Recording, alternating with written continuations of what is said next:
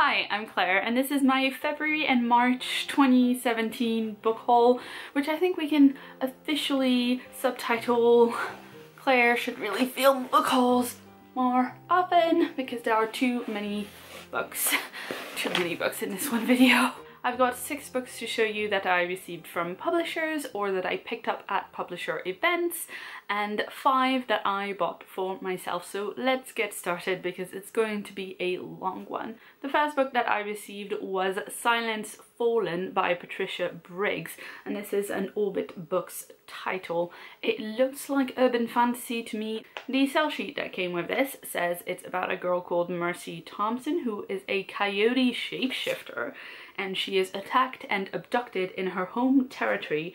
She has to fight off a crazed werewolf to escape, only to find herself alone in the heart of Europe, without money, without clothing, and on the run from the clutches of one of the most powerful vampires in the world. So, urban fantasy indeed. This is the new Mercy Thompson book. I'm assuming it's in a series from the way that the sell sheet talks about it, and there is a pull quote in the front from Charlaine Harris, who wrote the Sookie Stackhouse novels, and says, "I love these books." I personally haven't read any of the other books in the series, so I probably won't get to this anytime soon.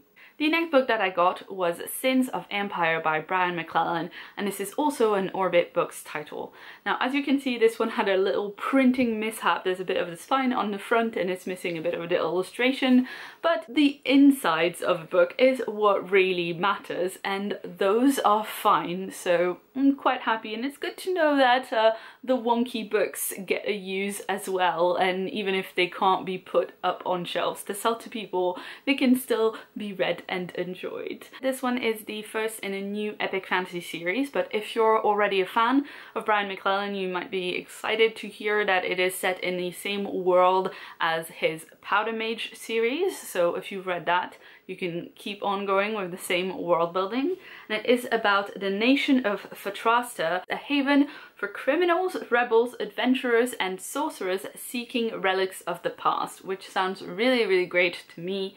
There is insurrection brewing. Only the iron will of the Lady Chancellor can hold the capital city of Landfall together, and there is also a power, an ancient power as old as time, rising, and the fate of the whole nation is now resting in the hands of a spy, a disgraced war hero, and a mercenary general with a turbulent past. So all in all, a pretty epic sounding premise for this new epic fantasy series by Brian McClellan.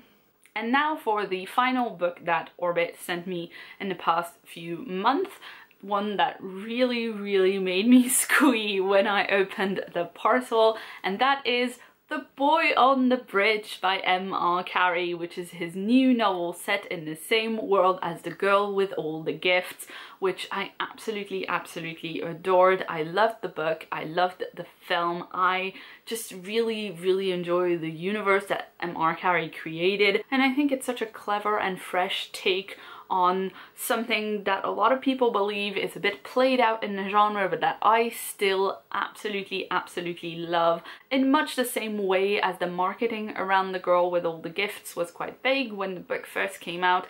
The sell sheet for this doesn't really say what the book is about, so I'm going to try and preserve a little bit of a spoiler-free thing. It says here on the sell sheet, "Once upon a time, in a land blighted by terror, there was a very clever boy.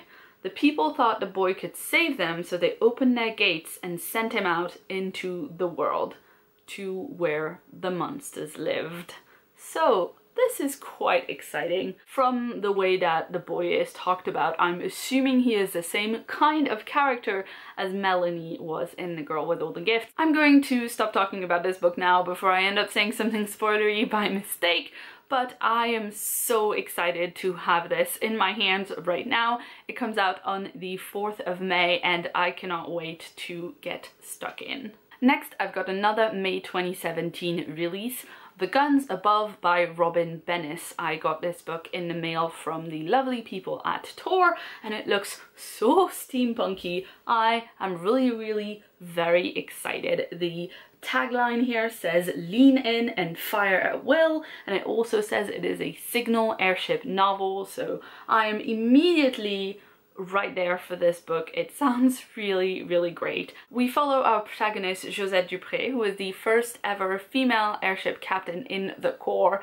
and she has to contend with a lot of things. She is not only patrolling the front lines, but she also has a crew who doubts her expertise and an airship that's kind of falling apart at the edges. On top of that, the higher-ups have assigned her this guy to watch over everything that she does and make sure that she doesn't make any mistakes and catalog every single one of her mistakes, and he happens to be really annoying and an outrageous flirt. I'm sure we can all see where this is going. I also got with the book this super cute little page that is basically telegrams from within the world of the book about having a woman promoted to the rank of senior lieutenant in His Royal Majesty's Aerial Signal Corps, and basically characters commenting on it.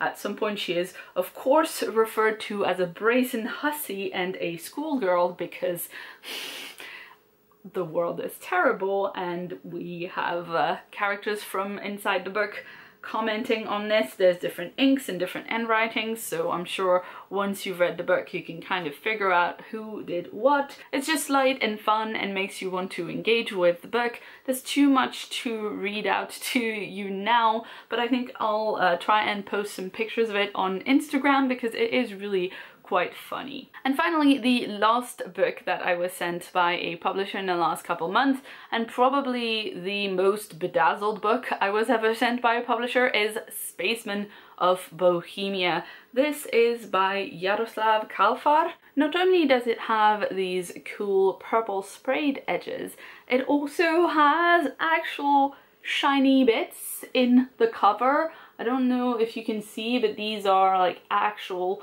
little mirrory crystally bits that are inside the cover and not a little foil overlay. This is really beautifully put together, so well done to Scepter Books. And the book itself is set in the near future. It is about a Czech astronaut who launches into space for a mission to investigate a mysterious dust cloud around Venus. It is basically a suicide mission. It's sponsored by the Czech government, and suddenly this astronaut Jakob becomes a world celebrity, and he has to struggle with things like his marriage breaking down and his sanity being called into question. And here's the kicker: after his mission is derailed, he must make a violent decision which forces him to come to terms with his family's dark political past. So this one sounds super interesting to me, as well as looking really, really pretty, and I'm definitely putting it straight into my TBR pile, and hopefully I can get to it at some point soon. Next, I've got Gem Signs by Stephanie Salter, and this one I picked up at a Bookish event in London where they had a table of books that you could pick from once you'd paid your entrance fee, and I was super excited to pick up this one because I've heard Stephanie Salter talk on panels before. I follow her on Twitter. I was aware of her book series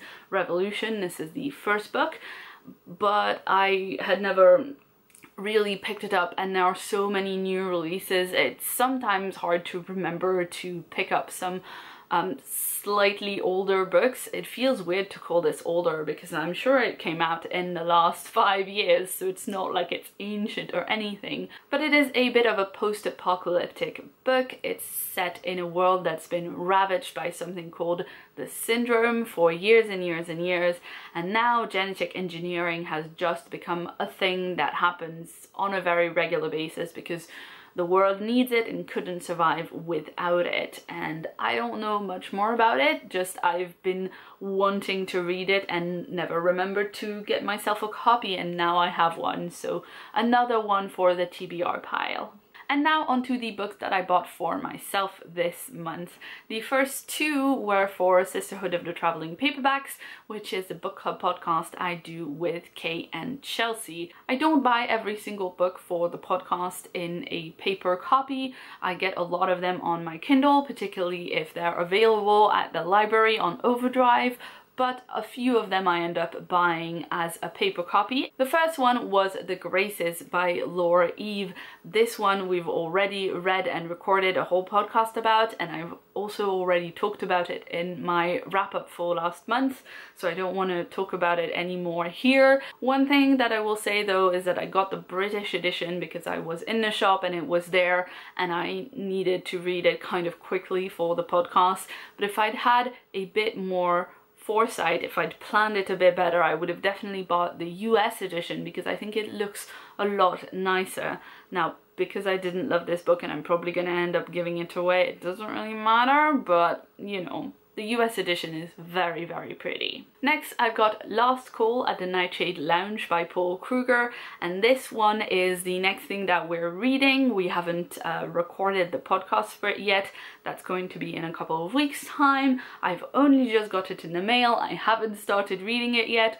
All I know is it says here it's a novel of magic and mixology, which sounds delightful. The quick blurb in the back is demons are real, booze is magic, and a well-mixed cocktail is Chicago's only hope. And that just sounds delightful to me. I can't wait to get started with this one. I had not heard about this book at all, but it was Kay's pick. And as opposed to me, the chump who picked The Graces, Kay does not usually lead us astray, so I'm really excited to read this one. My next two books I picked up from the Big Green Bookshop in North London. They were on the display table. They looked really great. They are both by Catherine Johnson and they are Sawbones and Blade and Bone. They are in a series. This looks like middle grade and or young adult. The first book, Sawbones, is about Victorian medicine, which is what grabbed my attention immediately because I really enjoy weird Victorian medicine facts and stories and things. I started researching Victorian medicine for a novel I was writing like 5 years ago and I'm still weirdly obsessed with it today. This book follows our protagonist Ezra McAdam, who is an apprentice to a surgeon and he's learning how to do dissections and things like that. And we also follow Loveday Finch, who is the daughter of a magician and her father has died in mysterious circumstances. She's now investigating those. And I presume Ezra and Loveday are probably going to have to team up and solve the mystery of her father's death and potentially some kind of bigger mystery involving grave robbing in London, because it says here in the back, medical science is flourishing and in London the illegal trade in corpses has never been more alive. And the second book, Blade and Bone, I picked up because it has a guillotine and a French flag in the front, and so I immediately knew that it was probably set during the French Revolution. And indeed here in the back it says, can Ezra escape the terror of the revolution? He has to hasten to France to find his missing friends, but revolutionary Paris is a dangerous place to be if you're English. These two both sound really good to me. They are also both under 250 pages, which I think can be quite good when you're used to reading these big, long, chunky sci-fi novels or epic fantasy novels. It's nice to have a breather and a refresher with something a little bit shorter. And finally, last but certainly not least in this haul, is The Hate You Give by Angie Thomas. This is a book that I was super excited to read. It was on my most anticipated reads of 2017 video that I did in January. It is a book that was inspired by the Black Lives Matter movement. It has now been sitting at #1 on the New York Times bestseller list for a few weeks, I think, because it came out in America before it came out in the UK.